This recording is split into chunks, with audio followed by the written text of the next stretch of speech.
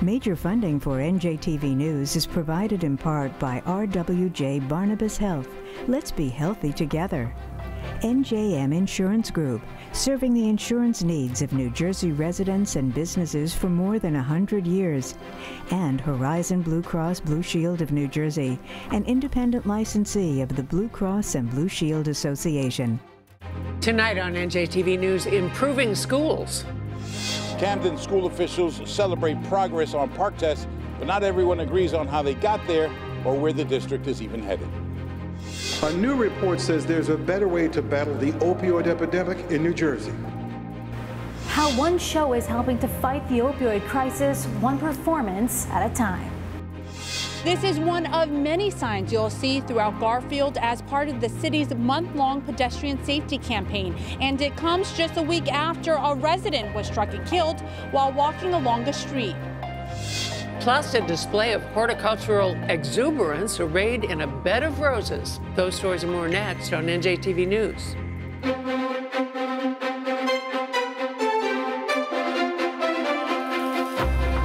Live from the Agnes Varus NJTV studio at 2 Gateway Center in Newark, this is NJTV News with Mary Alice Williams. Hello, thank you for joining us. One of the last school districts still under state control has reason to cheer, but also has a long way to go. Senior correspondent David Cruz reports on how Camden's trying to get back on track. There was a kind of pep rally feel to today's press conference at Camden Prep, where the acting superintendent and city officials gathered to celebrate advances made by Camden students on the standardized PARCC tests. That is worth a round of applause in and of itself. Let's give her a round of applause for just being in this beautiful facility. We are moving forward. Yes, give everyone a round of applause. With the state takeover of the city's schools in 2013, the city has seen a shift towards so-called Renaissance schools, a charter traditional school hybrid, and straight-up charters, with more than half of the city's kids now enrolled in Renaissance or charter schools. Today's scores, which showed double-digit jumps in PARCC scores at the mostly charter schools listed, are a result of the district's new focus on school choice, says the acting superintendent. By partnering with schools across the city to empower families to choose the best school for their child for a fair and unified enrollment system, we have allowed more students to secure seats in the school they believe will offer them the best education. All of these changes have resulted in more Camden students reading and doing math as well as, or better than, their peers across the state. McCombs admits that citywide PARCC score increases are much more modest than the 29% jump in English and 24% jump in math scores seen here at Camden Prep, one of 53 schools in New York and New Jersey managed by Uncommon Schools. Lately, officials have dropped the word charter when referring to the schools where a majority of the city's kids go, preferring instead the term partner. Why don't you use the word charter? Why don't I use the word charter? They're public charter schools, so the Renaissance. You keep referring to them as partner schools. Yes, because they partner with the district in order to. Is it purposeful that you're not using the word charter? No, it's not purposeful. Because you haven't used it at all today. Yeah, it's not purposeful. McCombs says she doesn't care what you call a good school so long as it's a good school. But Keith Benson, the head of the teachers union, which has been critical of the state takeover and the turn towards charters, says it's not as simple as that. They say it doesn't matter what you call these schools so long as the kids are doing well.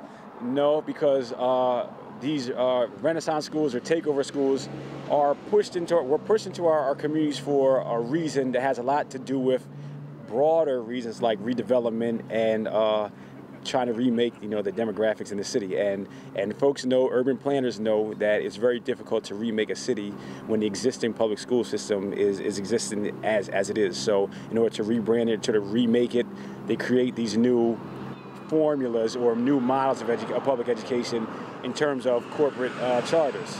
And you see them only pushed in urban districts like ours. The superintendent says the positive scores show the need to spread the gospel of charter and Renaissance schools across, quote, all school types, meaning traditional public schools too. But critics like Benson say don't let the rosy numbers fool you. Real reform takes time, he says, and lasting change can't be measured by short-term results on the standardized test, which, ironically, the state says may not be the best way to measure student success anyway. In Camden, I'm David Cruz, NJTV News.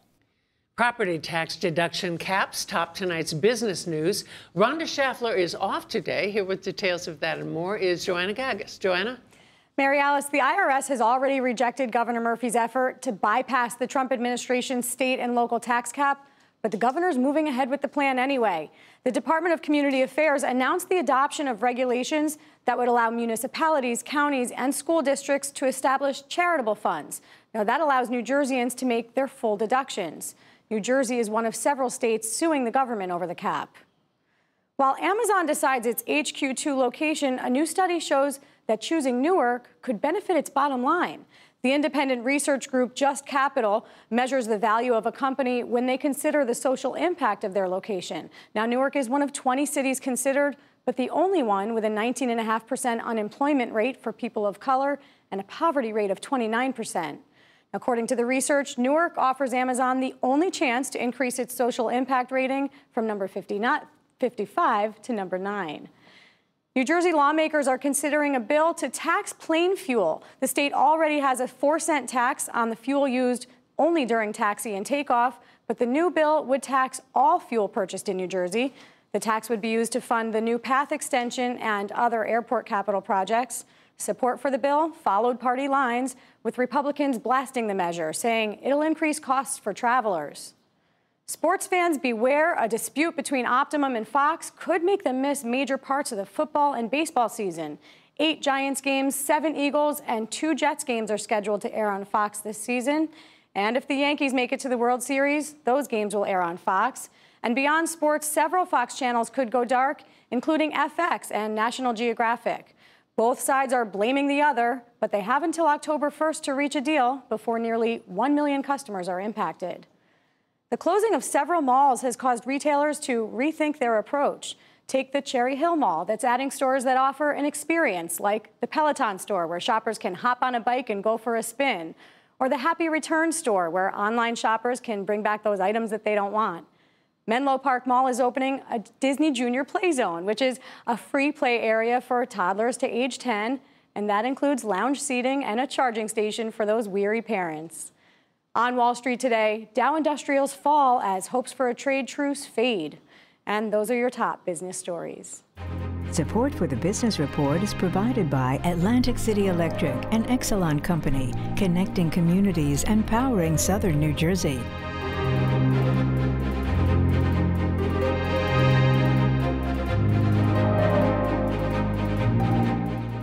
Support for the Medical Report is provided by Horizon Blue Cross Blue Shield of New Jersey, an independent licensee of the Blue Cross and Blue Shield Association. New sobering numbers on the toll taken by New Jersey's drug addiction crisis. State Attorney General Gurbir Graywall says last year, 2,750 people died from overdose, up 24% from the year before.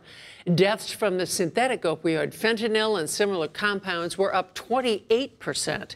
Heroin overdose deaths were down slightly last year, but the number of times the overdose antidote naloxone was administered doubled. And the number of opioid prescriptions written by doctors dropped almost 14%. The total number of opioid prescriptions in this state are dropping. And I think that's important, because if you look historically at data, that rise in overdoses has taken place with a concurrent rise in the prescription of opioids. And so the hope is, if the prescriptions level off, the overdoses and the addiction will level off as well. But even if prescriptions continue to level off and treatment programs continue to expand, New Jersey is still on pace to lose 3,000 people this year to opioids, shattering records for the 4th consecutive year. Former Governor Jim McGreevey and the New Jersey Reentry Corporation he leads are offering a blueprint they say has helped other states halt the rising death toll. Michael Hill reports. Kathleen Foster lost her son to an addiction 21 years ago while he was waiting for an inpatient bed. The 3rd Tuesday, I had a call to tell admissions to take Christian off the waiting list because he died while waiting. Foster and other mothers whose children have battled opioid addictions endorsed the recommendations of the New Jersey Reentry Corporation's new report. And the time is now to move forward to establish the necessary infrastructure so that families are not guessing. The report recommends replicating best practice models in Vermont, Texas, and Rhode Island. It calls for medication-assisted treatment, recovery coaches, navigators to coordinate care, and a health information exchange. They're not telling each of these sources of treatment what's going on in the other sources of treatment. And it's not because they don't want to. It's because they can't. It's because the disease is disrupting their ability to think like a patient who wants help. Therefore, we as a society have to set up the structures to do that for them. The report hits hard on calling for continuity of care, encouraging at least 6 to 12 months of treatment, acknowledging the brain takes much longer than a 28-day program to heal. In people with addiction, the pathways that reinforce, that continue the addictive behavior, actually get built up as cellular pathways. It takes months, if not even years, to undo those pathways and the damage that they cause. The Reentry Corporation says it's time for New Jersey to integrate services and care. We need to integrate these systems so that we have, if you will, an addiction treatment infrastructure. Researchers who wrote the report say money is not the issue. Waste, though, is one of them. Looking at the resources that New Jersey has, and it is clear to us that the state of New Jersey has enough existing infrastructure in order to implement and restructure what we already have to create a hub-and-spoke model that mirrors that of Vermont. The report says better coordination and better integration of services, and perhaps even more legislation, can save states lots of money. Vermont, $6.7 million. Texas, more than $3 million. How would New Jersey achieve integration? Perhaps through better coordination, leadership, and legislative action. You don't need stars to align when the systems already do. If I could have my druthers that there would be a joint effort by the governor's office and the legislature to implement this system. This report is the best thing I've seen in 4 years in terms of a cohesive, evidence-based way in which to treat this awful addiction, this awful epidemic, rather, and to move the state forward. One doctor calls the lack of an integrated treatment and recovery system tragic. And it's tragic because this is a disease we know how to treat. This is a disease that science has given us the tools to address. In Trenton, Michael Hill, NJTV News. Meantime, at the George Street Playhouse in New Brunswick, a new musical crafted to reach and teach teens and their parents about the effect of opioids. Leah Mishkin reports. Anytown is the story of a senior in high school named Hope Baker.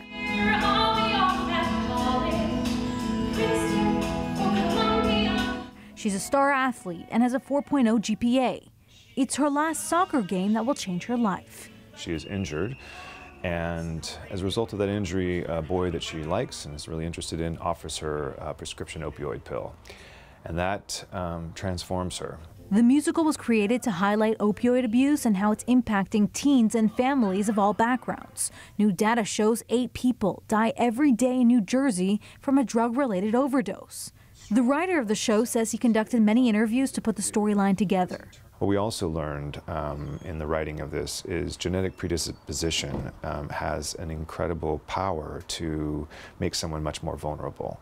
So we learned in the course of the story that Hope's father was a former addict. The production is touring middle and high schools in New Jersey to bring awareness about the dangers of prescription opioid misuse. How important is the casting of this? Do you find that you pick actors who somewhat relate to the topic so they portray it even? It's a great question. Casting is always critical. What we're looking for are people that are wonderful artists, but even better humanitarians.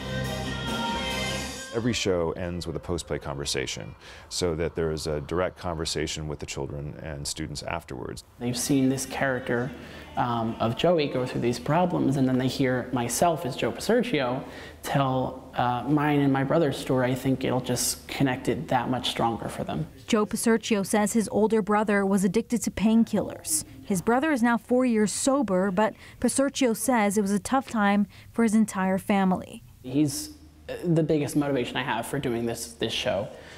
This is my second year on tour with George Street, and this show was a very big reason why I decided to come back for a second season.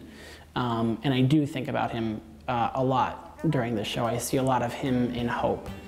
She's dope as any chick can be, 'cause she's always playing tricks on me. PARCC plays Hope's best friend on stage. He watches Hope deal with what she's dealing with, and he doesn't quite know what the right step is. He has a big conflict of, does he tell Hope's mom what's going on with Hope, or does he keep it to himself? His parents have seen the show. They really enjoyed it. Could they relate to the story? Absolutely. As someone who's actually gone through. Yeah, absolutely. My mother cried because she saw all of herself in Robin, who is Hope's mother. On opening day, the audience was filled with leaders in healthcare and education. The lights dimmed, the actors sang the opening number, and the spotlight was put on a new kind of prevention. What do you hope people will leave the theater feeling after that first show? That's a really good question. I think one of the biggest things that I hope people come away with is the feeling of hope. At George Street Playhouse for NJTV News, I'm Leah Mishkin. A pontifical visit, that tops tonight's Garden State Express. Our first stop, Jersey City, and an extraordinary appearance by Coptic Orthodox Pope Tawadros II, the 118th Pope of Alexandria and Pope of the See of St. Mark. The Coptic Orthodox Church has a long history of persecution in Egypt, where dozens of people died last year in 2 Coptic church bombings. So security around St. Mark's Church was unusually tight as the pontiff met with Jersey City Mayor Steve Fulop, helped plant a tree, cut the ribbon on a new fellowship hall, and even blessed a couple getting engaged during his historic visit. Next to Joint Base McGuire-Dix Lakehurst, where 24 KC-46A tankers have been cleared for landing. The U.S. Air Force has issued its final decision to send the fleet here after an environmental study concluded the tankers' presence would have no significant impact. The 46As are reportedly cleaner, quieter, and more fuel efficient than the KC-10s they'll replace. Finally, Milford resting up from the Milford Fall Festival and Bed Race. This quaint Delaware River town inaugurated its free community celebration back in 1982. Under its rebranded name, Milford Alive, it's topped the Hunterdon Happenings list as Hunterdon County's best outdoor event 3 years in a row, as well as Hunterdon County's best family event. The bout of local history and culture is capped by fireworks, but the big draw is the bed races. The winners, the Delaware Valley High School wrestling team, with a time of 24.5 seconds flat. Don't knock it till you've tried it. And that's our Garden State Express for Tuesday, September 25th. Something up in your neighborhood? Tip us off.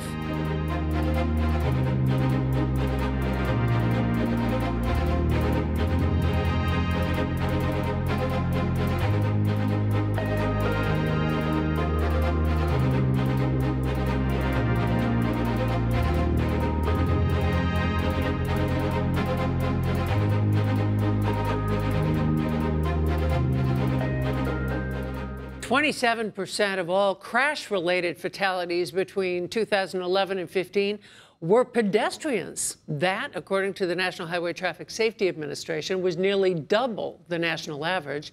Raven Santana reports on what one town's doing about it. In some cases, I think to myself, only if the person wasn't texting and walking. Only if the person looked both ways before crossing at the corner. Pedestrian safety is a serious problem in our state. Last year alone, 184 people died in pedestrian vehicle crashes, according to the New Jersey State Police. People are distracted. People are not slowing down for pedestrians. We, unfortunately, in the last few years have had 2 crossing guards that have gotten struck by people. One was seriously hurt, one was hurt a little bit, but it's really unacceptable. And now the city of Garfield is joining the ranks of 74 other cities and towns by participating in a month-long safety campaign called Street Smart New Jersey. The statewide campaign focuses on 5 core messages. Drivers are reminded to stop for pedestrians and obey speed limits. Pedestrians are urged to use crosswalks and wait for the walk sign. And the 5th message, heads up, phones down, is for everyone. We at the Garfield Police Department have been planning this Street Smart pedestrian safety campaign for some time. Tragically, though, it comes after our community lost one of our residents in a fatal crash last week. On September 17th, 42-year-old Giovanni Rivera was walking along MacArthur Avenue when he was struck and killed by a driver. His death is a reminder of how just a few miles over the speed limit can mean the difference between life and death. This video demonstrates the results of a driver braking suddenly for a pedestrian at the same point at 25 miles per hour and at 40 miles per hour. According to the campaign, a person struck at 40 miles per hour has an 85% chance of dying, while a person struck at 20 miles per hour has a 95% chance of living. And the city says part of the problem is that pedestrians are relying on drivers to stop for them. Now you have 10-year-old, 11-year-old, 12-year-old kids walking around with earbuds, looking down at a phone, not paying attention, and getting to a crosswalk or going out into a street and not looking or hearing. Police officers will also be handing out pedestrian safety information and reminding people who are driving and walking to be safe and to look out for other travelers when using the roads. In Garfield, Raven Santana, NJTV News.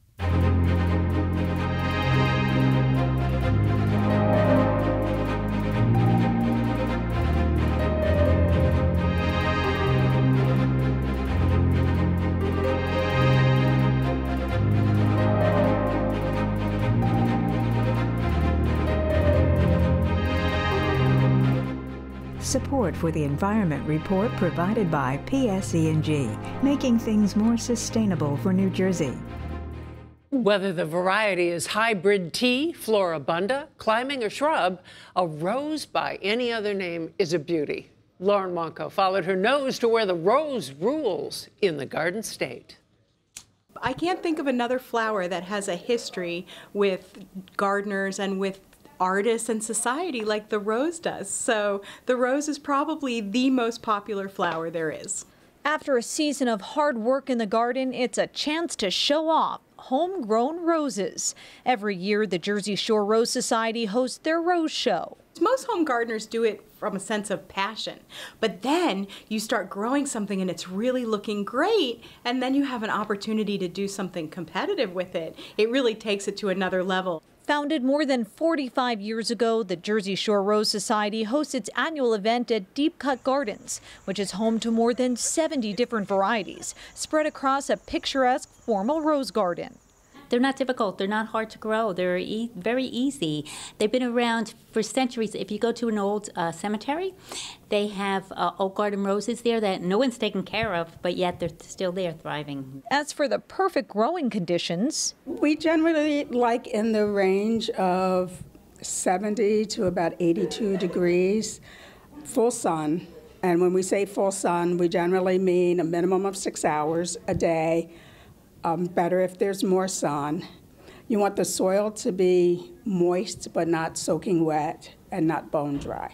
On this day, 200 rose exhibits are displayed. The society typically has even more, but the hot, humid summer wasn't ideal for this year's flowers.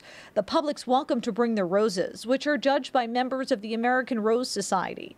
There are 32 different classes or categories, along with an entry for arrangements and photography. What are you looking for? Form, color, substance, stem and foliage is another thing. You want a nice stem to it, good clean foliage. Jersey Shore Rose Society Vice President Dr. Suni Bolar and her husband were awarded the Queen of Show for their Dublin Rose. If you put an arrangement together, and even if there's just one rose in it, it just, calls out to you. So what happens to these roses after the competition? Many are given to lucky friends. The exhibitors here say they don't mind because they can enjoy some of these blooms in their own gardens until November. In Middletown, I'm Lauren Wonko, NJTV News. And now some noteworthy facts that help you know Jersey. The number of naloxone administrations doubled in New Jersey from 2015 to 17. A new report finds 86% of patients in opioid addiction treatment programs in New Jersey have been treated before. Camden schools have been under New Jersey state control since 2013, and Joint Base McGuire-Dix-Lakehurst is New Jersey's second largest employer. If there's someone who you'd like to get to know Jersey, share. Use hashtag #KnowJersey. Tomorrow on NJTV News, are gang members getting younger and more violent? To share any story you've seen tonight, go to njtvnews.org. I'm Mary Alice Williams. For all the men and women of NJTV News, thank you for being here. We'll see you tomorrow.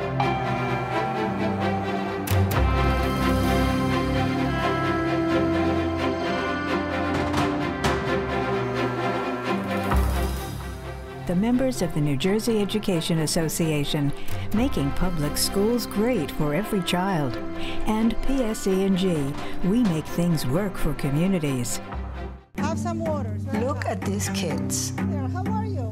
What do you see? I see myself. I became an ESL teacher to give my students what I wanted when I came to this country. The opportunity to learn, to dream, to achieve, a chance to belong and to be an American. My name is Julia Toriani Crompton, and I'm proud to be an NJEA member.